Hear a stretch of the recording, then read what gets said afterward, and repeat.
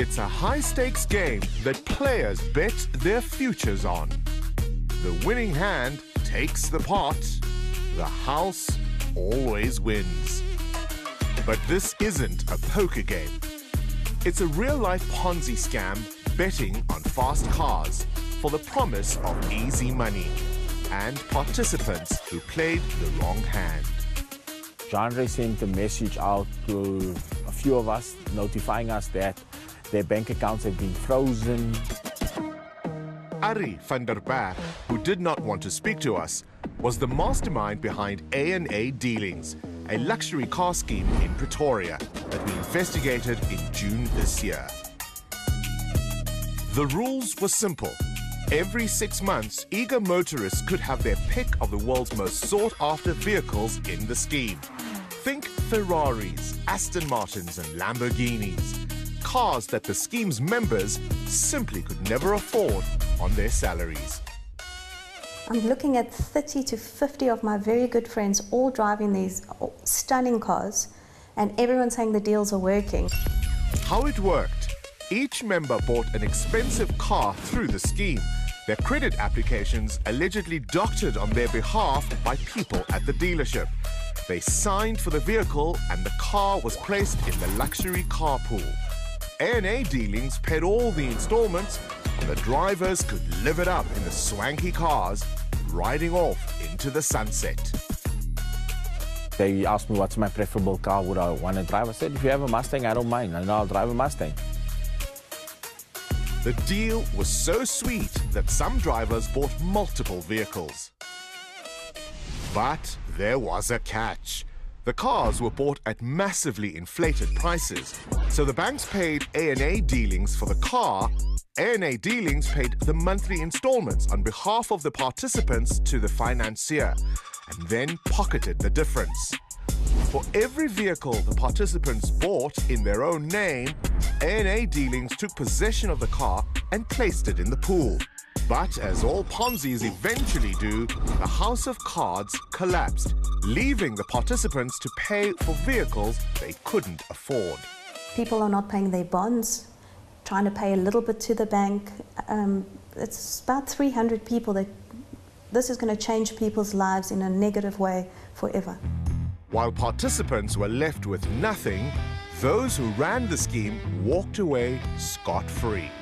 The house always wins. But that was the old scam. After the Carte Blanche insert, we were approached by a number of victims that made allegations about a new scheme in the form of a ride-to-own. Investors were approached to finance the vehicles, and those vehicles were then put into this ride-to-own scheme.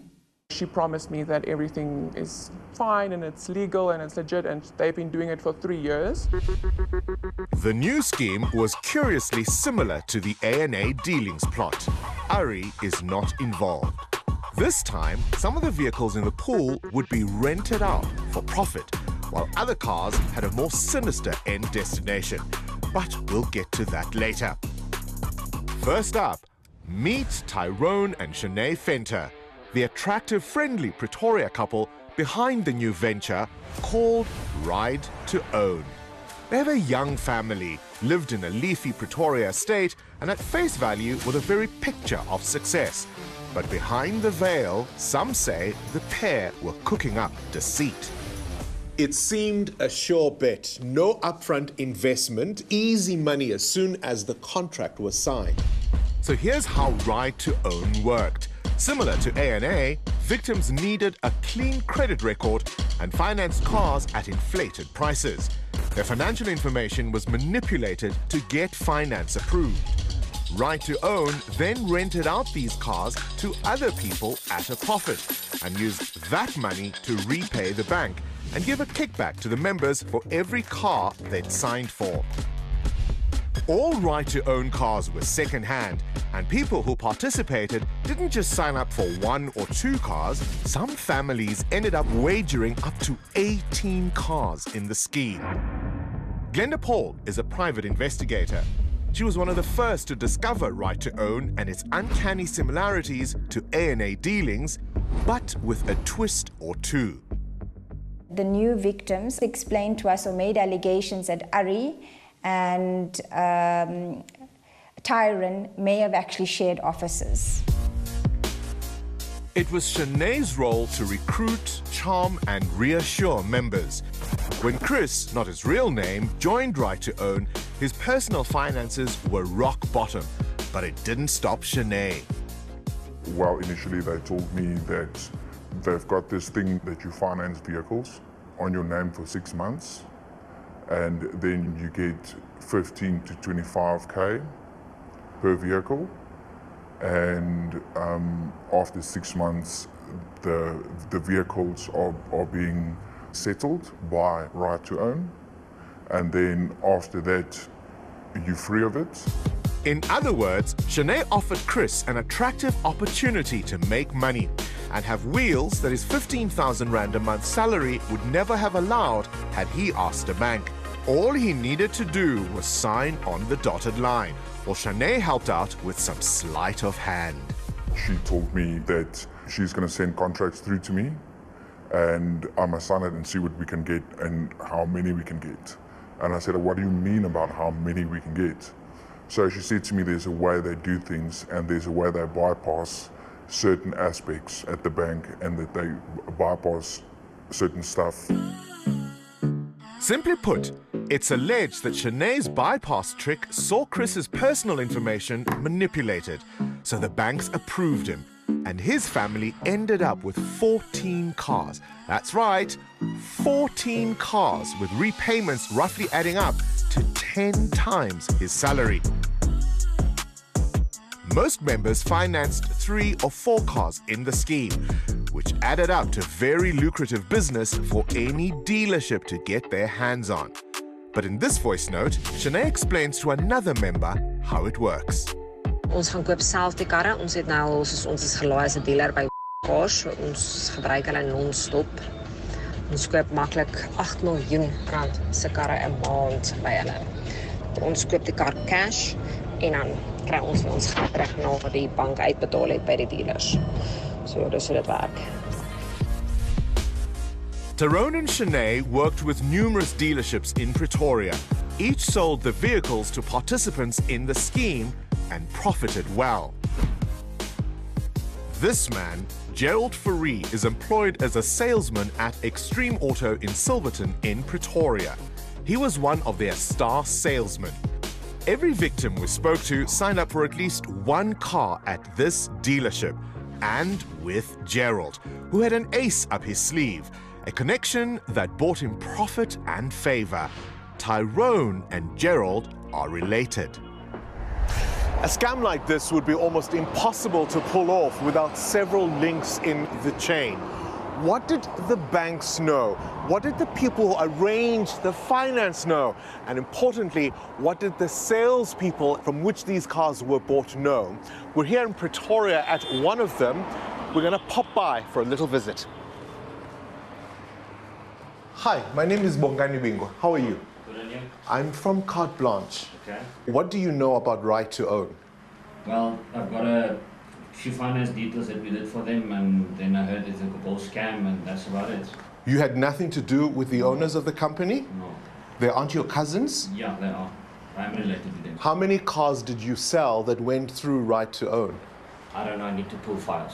Here's the bottom line, Gerald. Have You a were the lovely day, legend buddy. sales of the year. Thank you, buddy. I just want to ask something. You were the legend. It wasn't a great escape, but Gerald tried. According to our records, at least 3 deals were facilitated at this dealership by one 𝗀𝗁𝗶𝗴𝗶. There's even a Facebook post where 𝗶𝗶𝗴𝗶 is congratulated for being the legendary salesperson of the year by, you guessed it, Tyrone and 𝗀𝗍 Venter. Then the story takes an unexpected turn. Earlier, we said that some of the vehicles in the pool were rented out for profit, while others had a more sinister destination. Turns out, Tyrone and 𝗀𝗍 had another business called AV Spares. It had a dubious connection with Right to Own. Sandy, also not her real name, is a former Right to Own member who saw our broadcast. But I know of some people who have 4 vehicles on their names and all 4 vehicles have been stripped for spares. 2 weeks ago, police raided 𝗶𝗶𝗴𝗶𝘆, which was once the headquarters of Ride to Own, but they found nothing. The new owner of 𝗶𝗶𝗴𝗶𝘆 says he's not involved in anything. Tyrone and 𝗀𝗶𝗃 always rush to finalize the car financing deals. Victims were firmly encouraged to sign up to 4 financing contracts in quick succession, sometimes 2 days apart.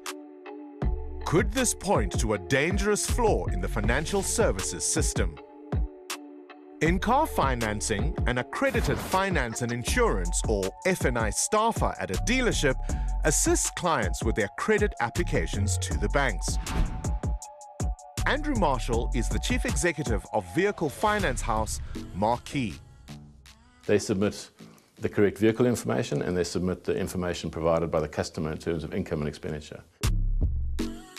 In other words, they can manipulate anyone's information and, in an example like Chris's case, make it possible to look as if he can afford a small fleet of cars. So that single application that is captured by the F&I is then forwarded to whichever banks they choose to send it to so that they get a multiple number of offers. And this is where Tyrone and 𝗀𝗃 got clever.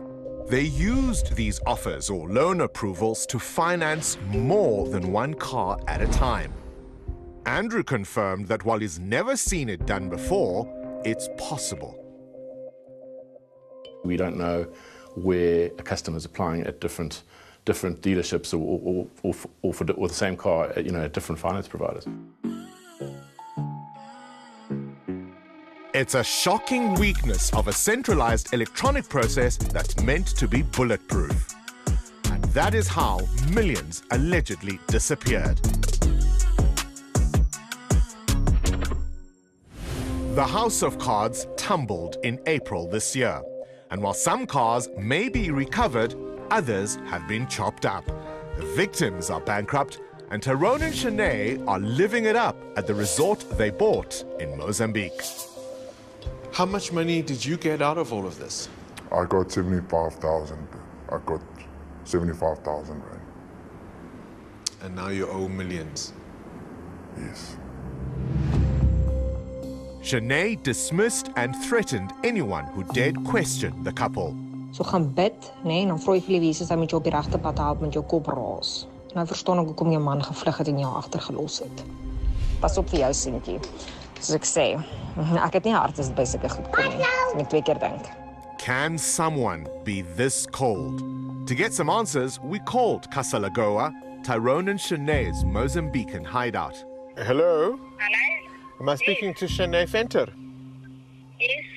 𝗀𝗃, this is 𝗀𝗃 𝗶𝗃𝗀. I'm calling you from Carte Blanche. How are you? Good and you? I'm very well, thank you. Listen, may I speak to you? We've got a number of allegations surrounding you and your husband and your company. You must make sure about your facts. Just listen to me. Make very, very, very sure about your facts before posting. Because you're going to get okay, I'm telling you straight. I just want to ask you a few questions. Can you answer those? I don't need to answer you, thank you. Charming lady. After playing their aces, Tyrone and 𝗀𝗃 are enjoying their spoils. Everyone else at the table folded.